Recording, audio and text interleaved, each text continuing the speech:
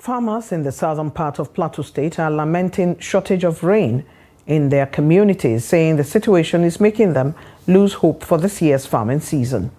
Musa reports that rain has not fallen in the area for weeks, prompting the farmers to pray for God's blessings with rain to support farming activities. Here's Musa with that story. Various food crops in the southern part of the state are getting dry owing to the absence of rainfall.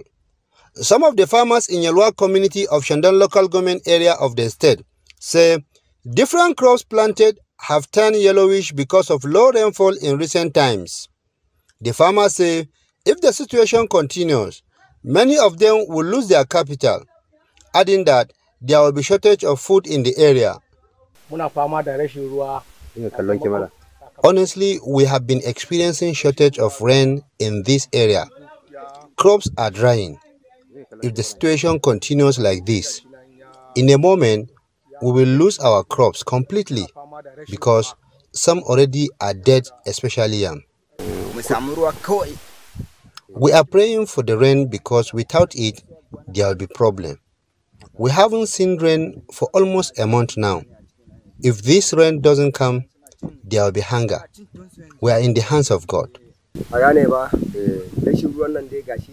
The absence of rain has not been good for us. Crops are drying, food has become very expensive.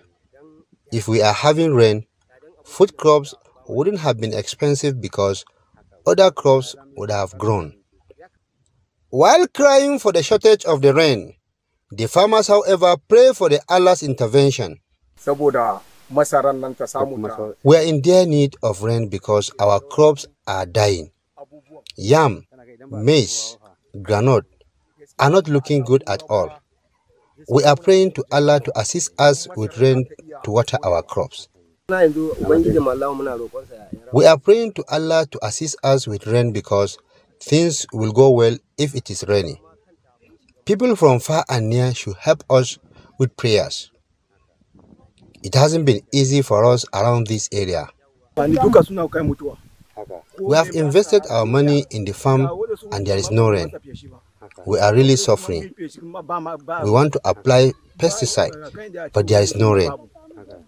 We are begging Allah to help us with the rain to enable us get food at the end of the day. Last year, farmers in the area counted huge losses, especially rice farmers, as the output was too low due to the lack of rain during the farming season. The farmers, however, pray that they will not witness the past experience this year.